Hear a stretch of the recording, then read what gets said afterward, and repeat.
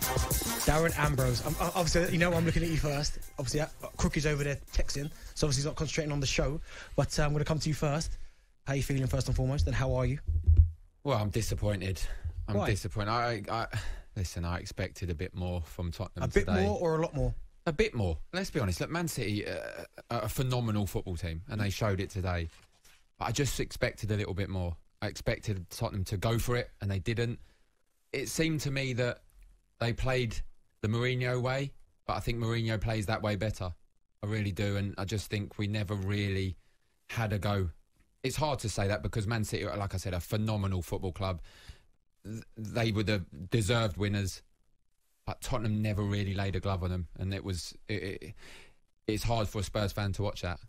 Alex, what did you make of it? Because obviously you've been quite critical of Spurs in the past. What did you make of that performance? I agree with Darren, really. I thought it was flat, and I use the same words that I used for Southampton in their FA Cup semi-final. I think when you get a chance to play in a big Wembley occasion, and Tottenham don't get to a Wembley Cup final very often in recent times, you want to come off the pitch and get back in the dressing room and say, I left it all out there. I'm not convinced Spurs did leave it all out there. I actually think they played like a team who were happy to come away just losing 1-0. And of course, we spent a lot of time this week talking about the European Super League. Tottenham clearly consider themselves to be a European super club. Do European super clubs go into a cup final and be happy just to lose 1-0, try and not get hammered? I'm not convinced. Do you know what? I just didn't know, looking at the game, what the actual tactics were. Because from start to finish, Manchester City dominated. And as you do in every game, a team will have a spell. But Spurs today had not one bit of spell, one bit of pressure where you thought, right, this might be their opportunity to try and get something from the game. There was literally nothing. Yeah, look, I want to put it out there as well that for me, as a Spurs fan, I have no blame at all on Ryan Mason. At all. I think he's been put in a harsh reality. Ryan Mason was put into a very difficult position there, and for me, there's no blame put on him. I don't think. I'd have liked to have seen him go and have a good go. But I was going to say, in many ways, was it not almost a free hit for Ryan Mason?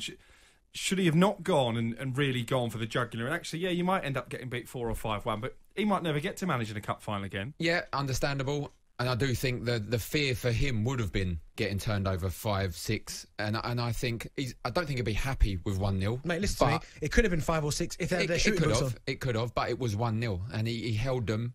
Tottenham held them until the 81st, 82nd minute. So he's got that to fall back on. Say I tried to produce, but like I said, I do think that was a Mourinho style of play. I think the players are playing still a Mourinho way. I just felt Mourinho would have probably done a better job today.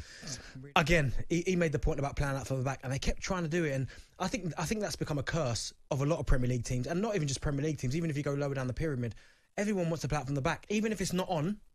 Sometimes it's not. I know it's unfashionable to kick it long, but if you're not capable of doing that, why keep doing it?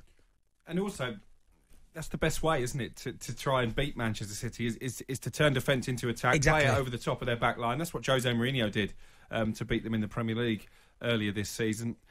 So I don't think you can absolve Ryan Mason of responsibility. He's put his head above the parapet. He wants that job. He's managed a team in a cup final, and he's basically managed them not to get battered. And I think that's really disappointing. They beat Brentford, didn't they, Tottenham, in the semi-final? I think Brentford would have given a better account of themselves than Tottenham did this afternoon.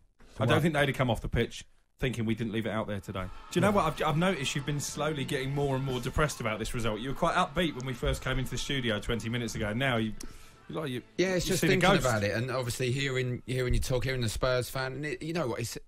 It's actually a little bit embarrassing, and I know everyone should be with the European Super League embarrassed with their own club, but Spurs were the laughing stock out of them all, and I just felt that today was the opportunity for Spurs to take some of that heat away and have a real good go. If they lose, they lose, but have a real good go losing. Go for it. But we're even more of a laughingstock now, and we haven't won a trophy for so long. How can you be in the Super League? It's a little bit embarrassing today. Well, to be fair, let's see what Ben thinks. He's a Spurs fan. Ben, what did you make of your team's performance today? Evening, gents. Evening. Thanks for calling in. Yeah, no worries. Yeah, look, I've been a Spurs fan for 30 years. Commiserations. I know, tell me that's like life sentence. I'm at the point now where I just feel like I'm not really sure where we go. Like I've always been an optimist wherever the situation is. I mean, Kane will go in the summer. It's not even a case of if he's got any sense about him, he'd be the first out of the club. We haven't got a manager. The owner has delivered us one trophy in 20 years. You're welcome. I honestly not sure. Yeah, cheers, Benty. Weren't you on the bench? No, unused sub. But hey, the warm-up was great. Anyway, carry on, Ben. Mate, you might have given a good team talk. We never know. But no, look, I don't really know where we go from here. Like, you know, everyone's talking about Nagelsmann, Rodgers. Why would they want to come? They're at better clubs.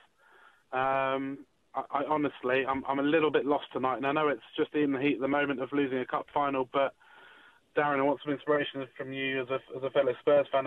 I'm not really sure, especially if Kane goes in the summer. Like, I'm not confident that my chairman's going to, even if we get 150 million for Kane, which is ridiculously ambitious. Just to check, you're talking to Darren Ambrose, right? Yeah. Ben, who do you... Go on, Darren, cheer him up, I'm not sure I can cheer. I think I'm feeling exactly the same as you are today. I'm very, very low. Look, who do you put the blame down to today? I mean, I know my blame goes to, and I think it goes to the owner, I think Daniel Levy, but does Ryan Mason have any blame on it for you? No, Ryan Mason's... I'm 30. You know, if Daniel Levy called me up next week and said, Ben, can you take the Tottenham team? I wouldn't know where to start. Yeah, agreed. It's just ridiculous. You know, you've got owners there who have built an unbelievable stadium. They've got a huge business. You know, you go to Korea now and every other person's a Tottenham fan. But what have we got to show for it? Absolutely. We got Gareth Bale back, and they did not know what to do with him. A guy who's won 4 Champions Leagues, almost single-handedly in the finals, and then he sat on the bench. Like, it just sums us up. I mean, the best thing about the Super League not happening was not having to see Tottenham lose every week. You know, at least win the Premier League, we might win the odd game here and there, and you know, we might finish 6th or something, and it's a bit of bragging rights. I hope you're parking safely there. Yeah. Oh, Ben, listen, Ben, great call there, and listen, I can hear the disappointment in his voice about where Spurs are going.